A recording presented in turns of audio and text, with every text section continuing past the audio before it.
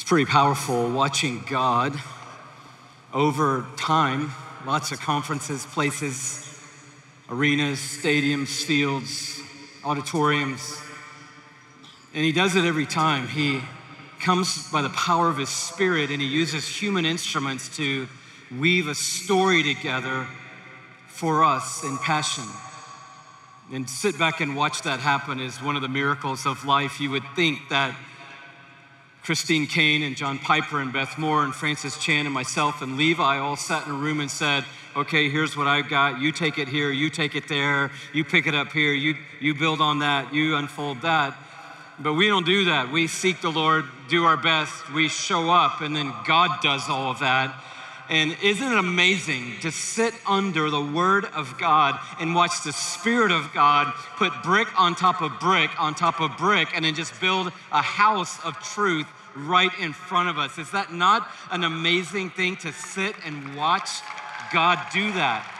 So if you're thinking you guys are really good programmers to make all that happen, it just so happens we know the programmer who makes everything happen. And to watch the Holy Spirit weave those messages together and what is to come, it's been staggering for all of us, I think, but for those of us behind the scenes, maybe even more so for you. And I couldn't be more grateful to be in an ocean of God's sovereignty like that tonight. And to really just pray what has been already prayed for you already today, that God would do something powerful in this moment. We don't really need another message. Most of us don't need a lot more messages. A lot of us just need to move forward in the things that God has spoken into our lives. And that's not to knock preaching, because I'm a preacher, obviously, and I hope to preach until I see Jesus. But at the same time, we already all know enough to change history. I just pray today that God will change you. And that all across this stadium, people's lives will change in the next few minutes, because what we're focusing on together is the devastating beauty of the cross. So Francis led us to Ephesians chapter 1, to a powerful prayer of the Apostle Paul. And he said, I've been praying this for you, so I don't know if that encouraged you or not to know that while you were getting your stuff together and getting your crew together, that Francis was praying for you days before you arrived here, that God would do something powerful in your life. Beth said that she was hoping for a phenomena that God would do for all of us what we hope that he would normally do for some of us, namely an awakening. And it was beautiful to hear Francis step into that, because my text is a few verses down in Ephesians chapter 3. It's the second prayer that Paul prays in the letter of the Ephesians, to the Ephesians. And I thought, man, we're gonna get both of these prayers over us tonight. And the beauty is, as we've been praying prayer number 1, which that God would open our eyes to see. And then we've been praying that he would do this second prayer, that he'd open our ability to grasp what is right in front of us. A moment in time changed history. Namely, the moment when the Son of God gave his life on a cross for all of your wrong and all of my wrong and all of humanity's wrong. And once and for all, finally completed the work of atoning for all of our sin. That's the moment that changed history, coupling that, of course, with the resurrection of Jesus from the dead. They're two events, but it's one thing. Jesus died for our sins and rose from the dead to triumph over death and give us the gift of everlasting life. And both of those things together are the gospel. And so if I say the cross tonight, I'm implying that Jesus is alive and he's in this stadium right now with us, because he came out of the tomb by the power of God, and he is alive in this place right now, more powerful than death, more powerful than the grave, more powerful than all darkness. And so if we say resurrection, we mean cross. And if we say cross, we mean resurrection, because it's all one and the same. But the hope tonight is not just that there was a moment in time where Jesus Christ gave his perfect, innocent life for you. What matters tonight is, can you see it? And secondly, do you believe it? Can you see it? And do you believe it? I think at Passion 2017, we've done our part to help people see the cross. We put a 232-foot long and 154-foot wide cross in the middle of the Georgia Dome. We have sung songs since we arrived here about the cross. A few of them this morning.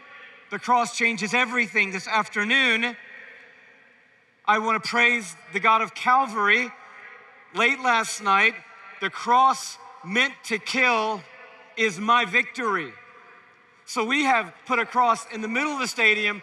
We have purposely sung songs that rally us around the cross. The messages spoken have been about the cross. So I'm thinking Passion 2017, we've done about all we can do to make it about the cross so that it can be seen and believed. But it really doesn't matter what we've done, it really matters what God has done. And God has placed a symbol, an immovable symbol in the middle of history, namely Calvary. He did that. And so in the middle of every human story, and in the middle of all of human story, is the place where Jesus died. There's never anything like it before that moment, and there's never been anything like it since that moment.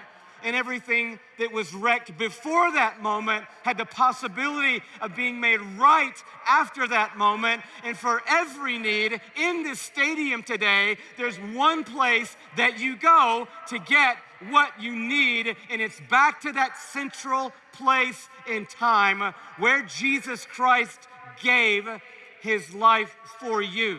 But the question tonight is, do you see it? Not do you see this stage? Not did you see the words on the screen? Not have you heard the story, but have your eyes and your heart been opened? When I was a college student in Atlanta, my pastor, Charles Stanley, was teaching at a college retreat we did. I've shared this story before. St. Simon's Island, just a regular Methodist campground college weekend camp. You've been to one similar to it. He was teaching on Saturday night about the gifts of the Spirit. But somehow, in the middle of his message on the gifts of the Spirit and the fruit of the Spirit, at the end of his message, unexpectedly and unplanned, and of no doing of my own, sitting on the last row with about 175 college students, my eyes were open, just like that, to the cross of Jesus Christ. I didn't see it coming. It wasn't in my schedule of events. This is old school, so we were going to build your own banana split right after this. That was a big thing back in the day, and you could get all the flavors you wanted, all the toppings you wanted, and just go crazy and do your own thing. And so that was right on the horizon, and everybody was pretty excited about that. At the end of a long Saturday, I sat in a heap in my chair, tears rolling down my face, sobbing. My friends who didn't have this particular moment are looking at me like, what is going on? What happened to you? I can't even look up. I don't even engage them, because somehow in a moment, not these eyes, but these eyes were opened up, and I saw me, and I saw Christ, and I saw what he paid for me, what he did for me, what he bled for me, what he gave for me, what was exchanged for me, and it wrecked into my world like nothing I'd ever seen before. And for an hour, I couldn't move out of my chair. Everyone left the room and went to the banana split deal. And maybe an hour or more later, when I kind of opened my eyes, I was the only person sitting in the room. And I don't know how God does that, why, when, he does that. But that's what Paul is praying for these believers in Ephesus. A moment like that. So that you could spend the rest of your life saying, I've seen it. And walk into a place where you could say, and I believe it. Because even seeing it isn't complete unless you believe what you see. So if you look up the word devastating in the dictionary, it means to do great damage to someone or something. But there is a more colloquial use of the word in the vernacular, just common usage among people. And devastating beauty isn't an oxymoron, it's an understood phrase. And if you look it up in more of the common dictionary, devastating beauty means something that's impressive, something that's effective, something that's attractive. In other words, when she walked in the door, I was devastated by her beauty. When I saw him on his Instagram, I was devastated by his character and heart and what he was saying about his love for God and the world. And he was cute. And it made my ankles buckle, and I was a little weak in the knees.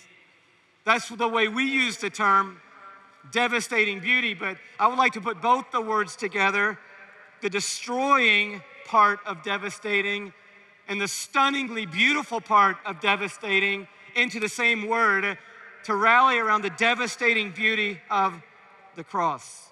And this prayer Paul prays is found in Ephesians 3, beginning in verse 14. He starts the prayer, if you have time later, in verse 1, and he gets sidetracked by an amazing idea, and he goes off on a little tangent from verse 2 to verse 13, and then he comes back and says, oh, but what I was saying, for this reason I kneel before the Father, from whom his whole family in heaven and on earth derives its name. I pray that out of his glorious riches he may strengthen you with power through his Spirit in your inner being, so that Christ may dwell in your hearts through faith.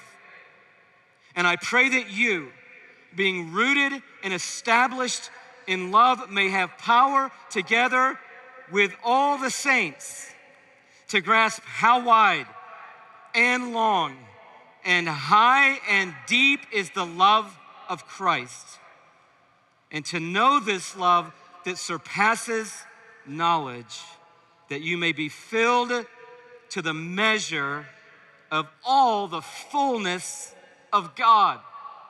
So the end of this prayer, the takeaway on this prayer is we're walking around on planet Earth filled up with the full measure of God in the Spirit and in Christ. We're not cruising through life quarter tank, but we're cruising through life tapped in to the full power, the full authority, the full vision, character, mission, and purpose and truth of who God is by the Spirit in Christ. In other words, when Paul prayed for this church and for all of us, he was praying in his mind that because of what Christ did for us on the cross, coming out of the tomb, that we wouldn't walk through life half empty, but we would walk through this life miraculously filled to the fullness of God in our lives. And if that seems like it's a million miles away, it may look like that tonight, but don't let the enemy deceive you in thinking that's not a reality, that's not a possibility, that's not an option for me. I'm just going to settle down to about 40% faith, and if I can manage that, Louie, being, who I am, where I am, and what I've come through, that's going to be pretty good for me. Don't buy into that, because that's not what God is praying for you tonight. God is praying for you that you will see something that will allow you to believe something so that then you can walk in something, and the end result of your life is a full life, a full of God life. Jesus did not come to this earth so that we could get some of him and then sort of stumble our way to the finish line. The miracle is God's power in jars of clay right now. So yes, we have cracks, and yes, we're all dealing with our issues, but they don't overwhelm the all-surpassing power of Christ by the Spirit that is oozing out of every crack and working its way into the story of every issue in our lives. Paul, writing this prayer, was stunned by the devastating beauty of the cross. So much so that he said, one page over in the previous letter, "May I never boast except in the cross of our Lord Jesus Christ." How's that for a life? I'm not gonna do a backflip over anything more than over the cross of our Lord Jesus Christ. That's gonna be my boast in life. That's gonna be what I stand on, what I talk about, what my hope is in, what my message is wrapped around. That's gonna be what emanates from my life story, is what happened when history changed and when my history changed. He said, "May I never boast except in the cross of our Lord Jesus Christ, through which the world has been crucified to me, and I also have been crucified to the world." So what was it about the cross that devastated Paul? And what is it about the cross that devastates us with beauty that we've never imagined before? God, open our eyes to see. A few things. Number one, the cross is devastatingly beautiful because it is the place where dead people come to life again. It is the only place where dead people come to life again. If you look in between the two prayers, chapter 1 and chapter 3, you see the problem in chapter 2, verse 1. "As for you, you were dead in your transgressions and sins." So we'll say it one more time joyfully. The gospel is not that sin makes you bad. It's way worse than that. Sin does not make you a bad person. Sin makes you a spiritually dead person. And here's the problem with that. Dead people can't do anything to help themselves. So any notion of religion, any notion of effort, any notion of I'm gonna be a better person, any notion of I'm gonna make it right with God, any notion of I'm gonna change my direction and I'm gonna somehow get on the right track and I'm gonna start doing more good things than bad things, there's no way that's gonna happen, because without Christ, we're not bad, we're dead, and dead people can't do anything to help themselves. But this is the gospel, and that's why you never get over it. That's why even when you're old, you're still fired up about the message of the cross and the resurrection, because Jesus did not leave his throne in heaven, set foot on planet Earth to make bad people good. He came to do what he alone could do. He left the glory of heaven to step into the manger of earth so that he could bring dead people out of the grave and back to everlasting life again. And he knew he was the only one who could do that. And he did it by the power of the cross. It says right in this text, you were dead in your sins in which you formerly lived, when you used to follow the ways of this world and the ruler of the kingdom of the air, the spirit who is now at work in those who are disobedient. All of us also lived among them at one time, gratifying the cravings of our sinful nature and following its desires and thoughts. Like the rest, we were by nature objects of wrath. But what a glorious word. When we were dead, God said, wait just a minute. When we could not help ourselves, God said, but that's not all. But because of his great love for us, God, who is rich in mercy, made us alive, not good. Yes, we want to live lives that reflect the goodness of God. Of course we do. But that wasn't the work of the cross. The work of the cross was to make us alive from the dead. He made us alive with Christ, even when we were dead in our transgressions. It is by grace you have been saved. That's why he writes a few chapters later when he's talking about us living a life that reflects that we see and believe the cross. You know, we've spent a lot of time in the current generation trying to prove to the world that we understand them and we can relate to them, and in a lot of ways that we're like them. I think we have a complex being followers of Jesus in the modern world. We want everybody to know that we're okay, that we're normal, that we're not some wacko, and that we're cool, that we get it, that we can hang with anybody. We know what's up, we know what's going on. And I think we've done a really good job probably of proving to our town, our campus, our dorm mates, our friends, our family that, hey, I'm a follower of Jesus, but I still get it, you know? But there's a day coming when the pendulum needs to swing a little way, and we don't say, hey, I can hang with the world. The invitation more is the other way, and it says to the world, why don't you come and hang with me? See, we're over here walking in light. We're over here walking in joy. We're over here not regretting things after the fact. We're over here with some satisfaction going on and some stability even when things get crazy. We're over here with true love and true ideals about what love can be. We're over here with mouths filled with real songs of joy and praise. And we're over here in a community where we really do care for each other, and we don't stab each other in the back, and we don't drop each other off when it gets convenient. Why don't you come over out of the dark and join us over here in the light? And that's where Paul's going in this book. He starts with, here's who you are in Christ. You got a brand new identity. He comes to the next chapter and says, that's good news because you were dead, but now you're alive. And then he comes into chapter 3 and says, I want you to grasp the height, the length, the breadth, and the depth of the love of Christ so that you can be filled to the fullness of God. And then he shifts gears and says, and if you do, everything's going to change. You're going to take off the old man and you're going to put on the new man. You're going to do away with the old way of life and you're going to embrace a brand new way of life. And then he gets to chapter 5 and he starts getting real specific about what that looks like. He says, as dearly loved children of God, walk in love and be imitators of your heavenly Father. Do what he would do. Say what he would say. Walk like he would walk. You know why? Because you got heavenly DNA in you by spiritual birth. So when you went from death to life, mama and daddy weren't in the equation.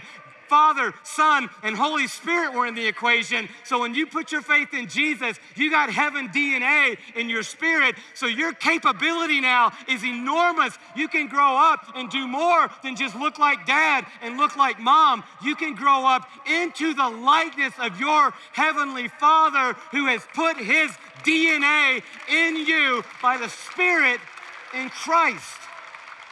And when he gets to chapter 5, he gets in the middle of it, and he's talking to us. He's not talking to people out in clueless land. He's writing this to the church. And in the middle of it, he says, wake up, oh sleeper. Now, the problem here we're going to see isn't that we're asleep, because the next line says, rise from the dead. So the gospel invitation is that you may be asleep, but it's a troubling sleep. It's the sleep of spiritual death. He says, wake up, sleeper. Rise from the dead. And here's how it happens. And Christ will shine on you. Passion exists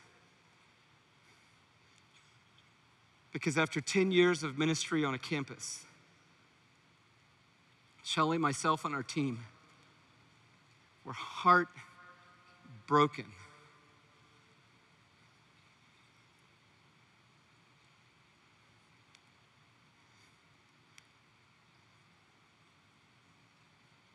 That 20 million plus people on every college campus in America tonight, the vast majority of them are sound asleep. And what you're sitting in right now is the answer to a prayer that said, dear God in heaven, please wake up this collegiate generation. not from a nap. Wake them up out of the grave to life and light in Jesus. Your sweet mates are asleep. Your classmates are asleep in spiritual death. Your professors are asleep. Your sorority sisters, a lot of them are asleep. The guys on the lacrosse team, a bunch of them are asleep. And the story of the cross isn't, hey, do you want to come to church with me? That happens later. The story of the cross isn't, hey, do you want to, try to become a better person? The story of the cross is Jesus made a way by his death and burial that all of us who put our faith in him could have our sins forgiven and could come up out of death into everlasting life. If anything in your heart says, I want to truly be alive, I can take you to the place where that happens. It is the devastating beauty of the cross of Jesus Christ. And that's our prayer tonight, because it's likely that there's some people sleeping in here tonight. And by the kindness of God, your eyes will be open. And before this session is over, you will say yes to the gift of God in the person of Christ on the cross. The second reason why it's devastatingly beautiful is because it cancels shame and guilt. Just a little simple thing, and I'm a pretty simple person in faith. But if you turn the cross just slightly, it becomes an X. And I hope that the Spirit will help you remember that. Because even if you see it and believe it, the enemy won't quit on you. And he will come again and again to you and tell you, you're gonna have to carry your shame and carry your guilt all of your life. Okay, great, Jesus died, I'll give you that. That's what he's gonna tell you. Okay, I'll give you the resurrection, I'll give you that. But you're gonna have to carry the shame of your past, and don't think there's any way around that, okay? And he is a master at manipulating our guilt and shame and strangulating us with it, even in the midst of saying, I know there's a cross. I'm singing about the cross, but you know what? I'm still gonna carry this rock of my failure, of my shame, of my sin, of my guilt. But what Jesus did on the cross was powerful, because he didn't just make us good, he made us alive. And when he made us alive, he made us holy in Christ. And that's the power of the gospel.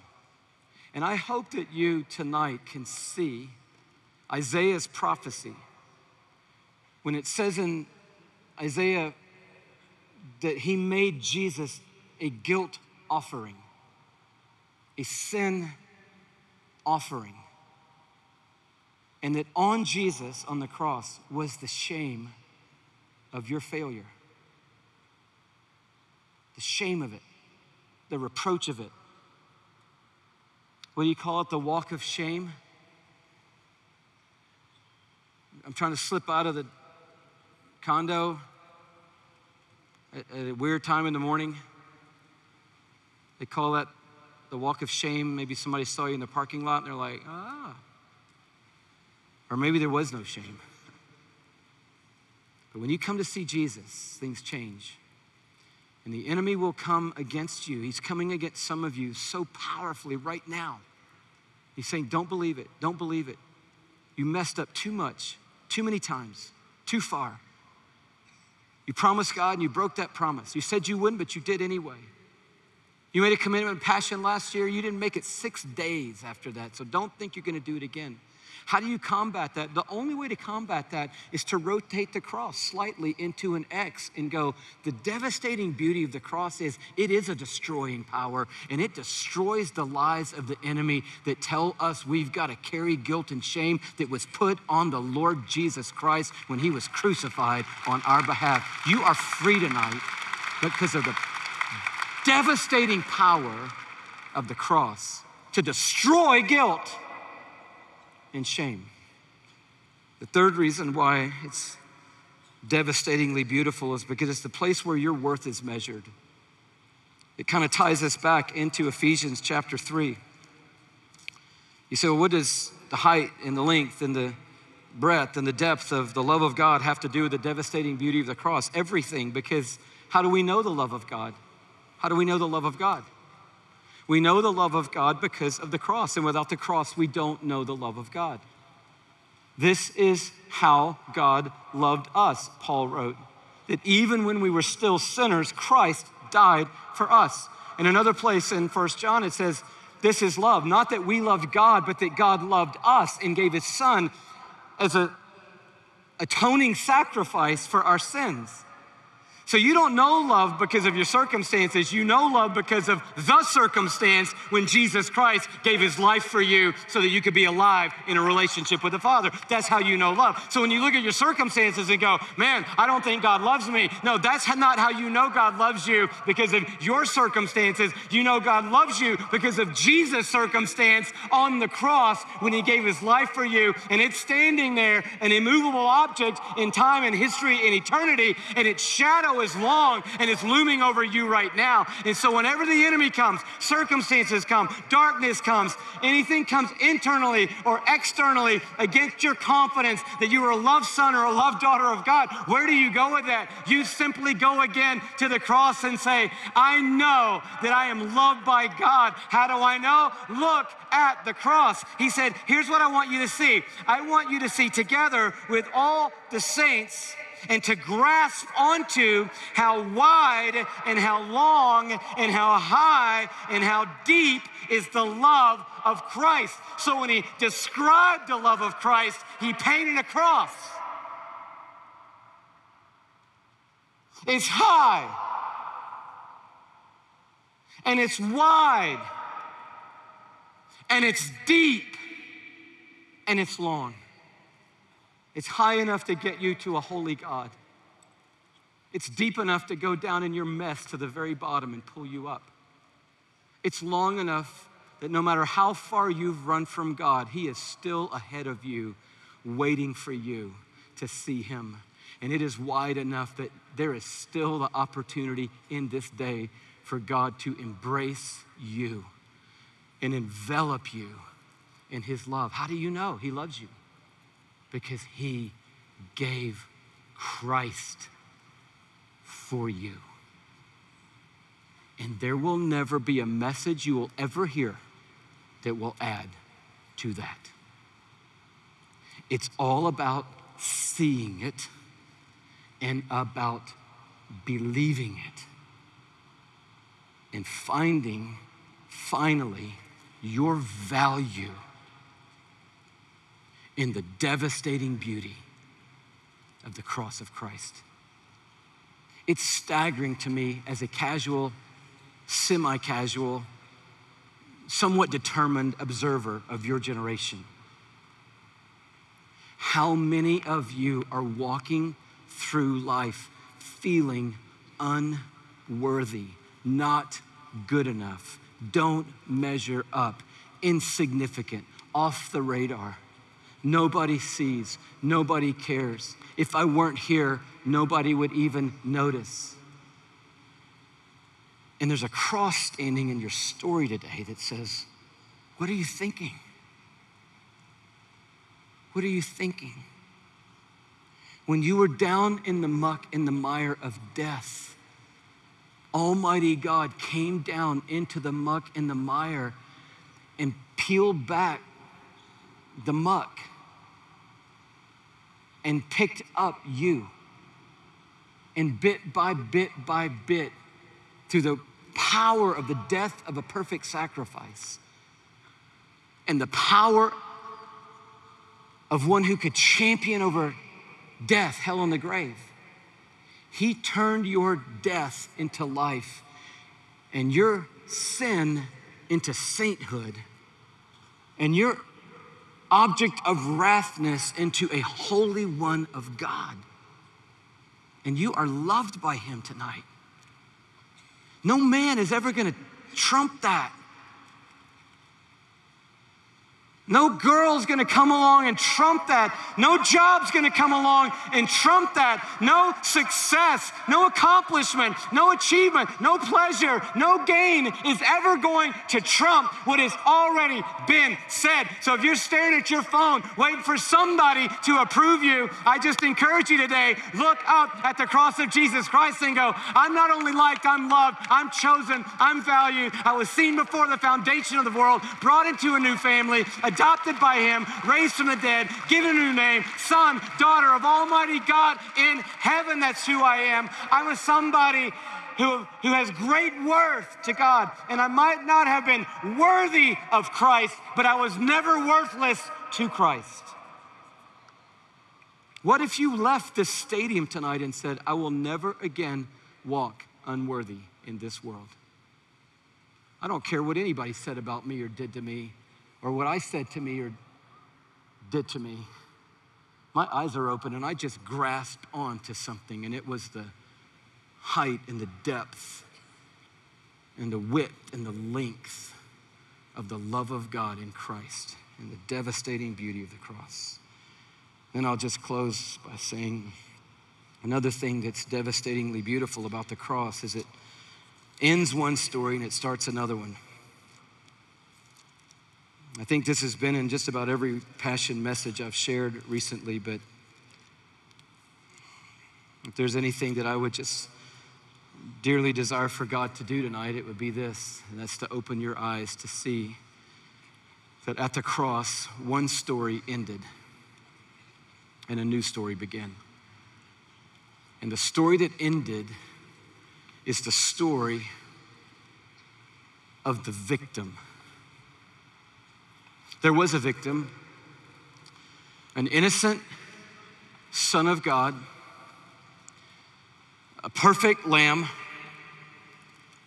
God in human flesh, never sinned, never thought about sinning, or was tempted to sin. We don't know where his thought process was in that, but never went through with it, honored his Father, made a journey from heaven to earth, obeyed God, never quit, never stopped, never gave up on the promise, the plan, the purpose of God for his life. And this Jesus, at the end of the day, was railroaded, okay? He was set up, he was hated, he was unjustly accused, and at the end of it, in a flash, his life was taken from him, and he bled and died an innocent man, covered by the guilt and the shame of you and me. So at the end of the day, the innocent one became the guilty one, so that the guilty ones could become innocent in him. And you know what? He still has the scars to prove it. When Thomas saw him, he put his hands in him. I don't know if you've ever thought through it or not, but when you see Jesus in heaven, scars, hands and feet and side. Yes, the one in the center of all worship, in the center of all glory, in the center of all affirmation, of praise, of wealth, of power, forever and ever and ever. That one whose name is above every name and whose title is above every title. When we see him in heaven and he says, welcome home, well done, good and faithful servant, and he stretches out his arms, we're gonna look at his face, but at some point we're gonna see his wrist and we're gonna go, no way, those are the scars right there. Those are the scars. Those are the scars. That's the scar. He said, oh, you can touch it if you want. I'm not afraid if you need to put your hands in there, but in that moment, we're not gonna need to put our hands anywhere. We're gonna be seeing fully the victory, the eternal victory of the one who right now is sitting on the throne of thrones, ruling time, ruling authority, waiting for the Father's command to bring all of this to God's conclusion. He is not a victim who needs to be felt sorry for. He is a victor who rules time and eternity. But check it out, he's a victor with scars in his hands and feet. And the power of that is that at the cross, he said, by my wounds you are healed. So what got stuck in your hands and feet, or heart, or mind, or body? What blow did you take? What gash did you suffer? What wound tried to take you out? He said, guess what? I have the power by the Spirit through my life in you to heal every wound and to turn it into a scar, which I hope you won't hide, because it is proof that you have healed and that you are alive in moving forward in life. I don't know what happened to you, and I wouldn't belittle it.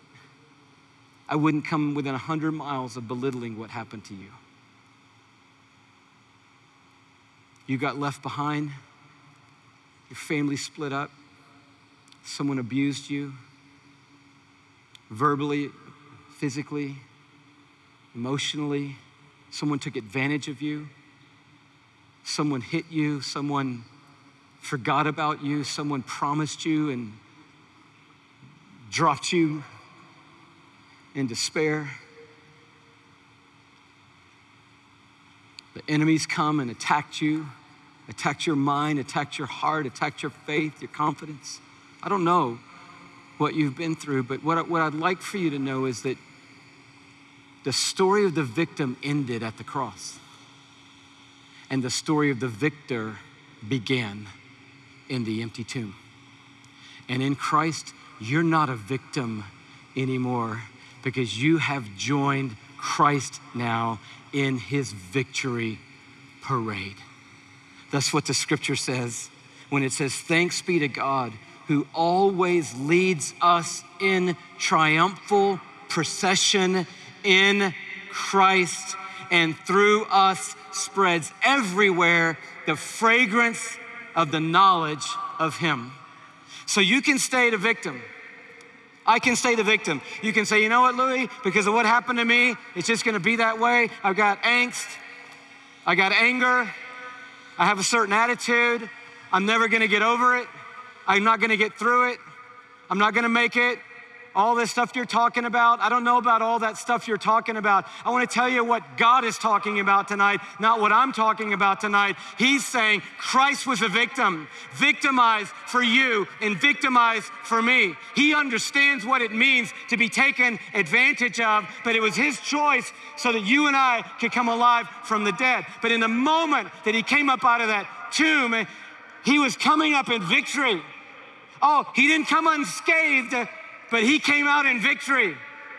He didn't come without blemishes, without scars, without battle scars, but he came out in victory. And he said, guess what? When I came out, you came out. Doesn't matter what happened to you. When I came out, you came out. When I came alive, you came alive. When I stepped into victory, you stepped into victory in me. And I'd like to lead you forth now in a victory procession. I, Jesus is saying, am the grand marshal of the victory parade. It is an everlasting parade. I am the person of honor. I ride in the grand marshal float. But guess what? Maybe you were abandoned. Maybe you were abused. Maybe you were forgotten. Maybe you were forsaken. Maybe you were let down. Maybe you were stabbed in the back. Maybe all manner of hell came against you. But guess what? I'm alive, and in me, you are alive. And I would like to invite you, if you'd like to come and ride with me in my victory parade. You can end the story of the victim and come sit right here with me in a parade of everlasting, eternal victory.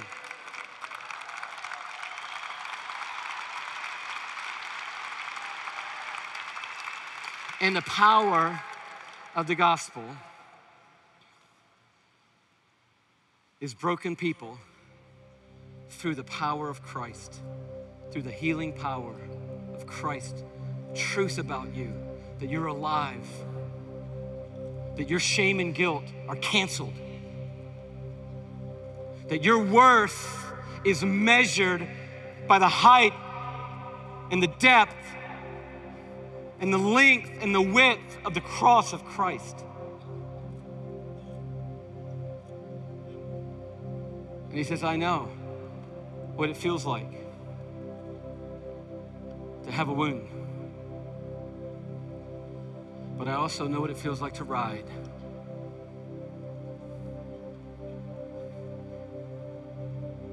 In unassailed victory. Would you like to ride? And you have the choice tonight to not see it and not believe it. And to say, no, I'm just gonna sit right here in the victim. And I'm gonna be angry. And I'm gonna hurt myself. If anybody gets in my way, I'll hurt them. I'm gonna cut myself at night on my side where nobody can see it. And I'm gonna feel the pain of all the crud that's been pushed down into my life. And when I do, and when I feel that pain, that gives me my chance to just go, ah! And you can sit there tonight in the story of the victim. Or you can see it and grasp it and get out of the victim story and come ride with Christ in the victory story. And from this moment on, you can say, yeah, you want to see scars? I got scars, but let me show you the Savior who heals all wounds.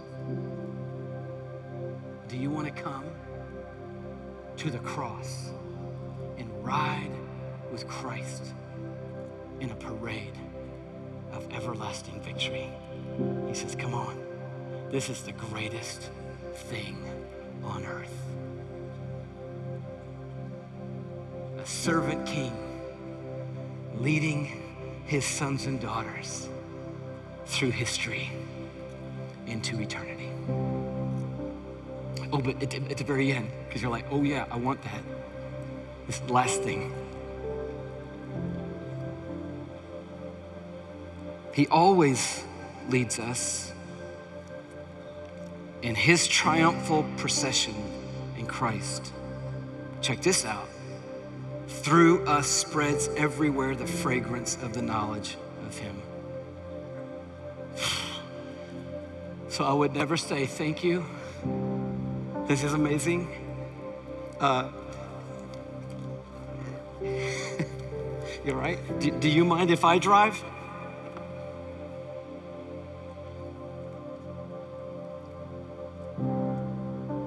No, you wouldn't say that. You would say it's your procession. You're the Grand Marshal. I'm just in it. Woo, thank you. I'm just a loved son in your parade. You drive wherever, whenever, to whomever. Make all of us in this parade a fragrant aroma spreading everywhere the knowledge of Christ. That's why Paul said, I don't boast in anything except the cross of our Lord Jesus Christ, through which I'm crucified to this world, and this world is crucified to me. I wonder if there's anybody in this stadium tonight who sees a cross that leaves you in a place of saying, this world is dead to me. All of its glitter is fading fast. And all I want to do is follow Jesus, spreading the aroma of life to the world. Why would you make that decision? Because it's the only thing that makes dead people alive. That's why you want to live a life that boasts in the cross. It's the only thing that cancels out your friends and your family's guilt and shame. That's why you want to make a life out of boasting in the cross. It's the only thing that tells people in your world how valuable they truly are. Unchanging intrinsic worth. That's why you want to boast in the cross. And it is the only thing that can trump whatever has happened to you and lead you into triumph of one who you can trust every day of your life. If you see and believe the cross tonight, then you're going to cash in your plans. Cash out on what's dangling out there in this world.